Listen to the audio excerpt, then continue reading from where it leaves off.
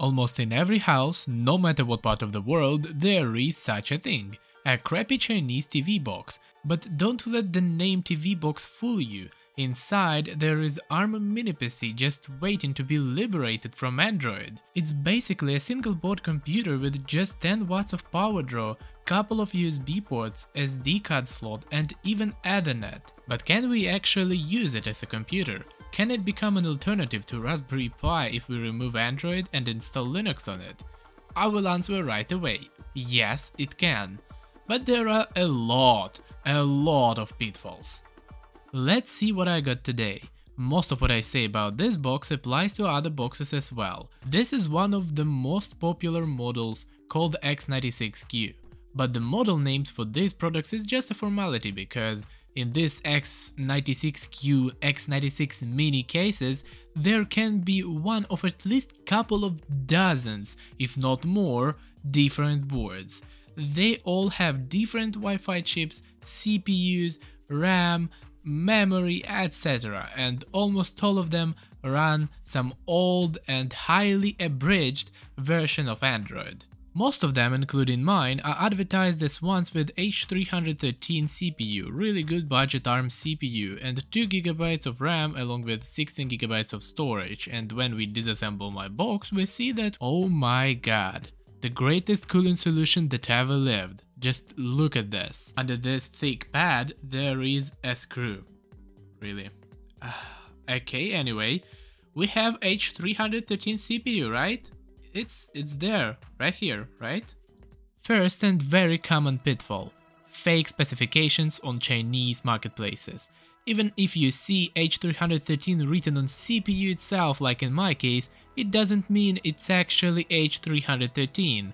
To check what CPU we really have, we download CPU-Z or its alternatives, because the original CPU-Z application might not be available in Play Store, and in most cases we still don't see the model of our CPU and can only guess, but this time I am lucky and we identified the CPU. What I got in this version of X96Q is Rockchip 3229. It's less powerful than the H313, but well, at least it's supported. Booting Linux on these TV boxes is a lottery by itself. Some devices allow booting directly from an SD card or USB drive, just insert it and sometimes hold the reset button inside the AV port. Others requires a lot of tinkering, special apps, drivers, this silly cable, special file and etc, etc, etc. There is no universal method, so sometimes even professional tinkerers need hours to make it work, and not experienced people like me just give up on this idea due to its complexity.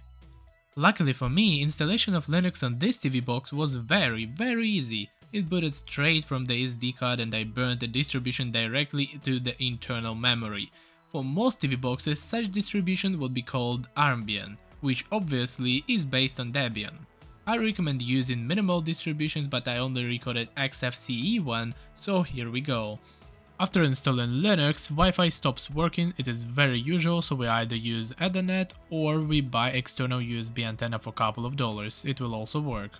I type neofetch in the terminal and we see that it's a Rockchip CPU, 1GB of RAM and 8GB of eMMC, although the seller advertised this as 2GB and 16GB of eMMC. Fake specifications again, yes. By the way, if you recently bought any Android device from AliExpress or similar shop, check CPU-Z, it might show you how much RAM you actually have. If less than advertised, you can open a dispute on this matter with the seller and return some money like I did with this car stereo.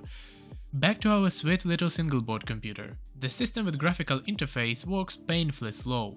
I tried to make this box suffer for our joy, but I felt so sorry for it that I stopped on GIMP. It didn't work normally, my drone appeared after seconds of delay. What about browsing?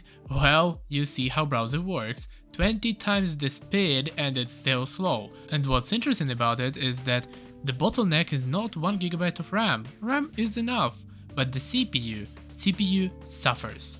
And when I try to install some light application, we see that our temperature is 84 degrees, so there is a high chance that this machine is throttling. Unfortunately or fortunately, my 8GB of internal memory was not enough, since part of it was occupied with heavy system, but on system without graphical interface everything installed smoothly and worked as intended. It's basically a cheap alternative to Raspberry Pi with worse supports and specs, and without GPIO pins of course. I do not recommend buying one just to put Linux on it unless it's like $5, but assuming you can find such a box for free lying around your house without any purpose, give it a shot. You might grant it a second life, get a useful thing, or at least end its suffering. Thanks for watching, subscribe.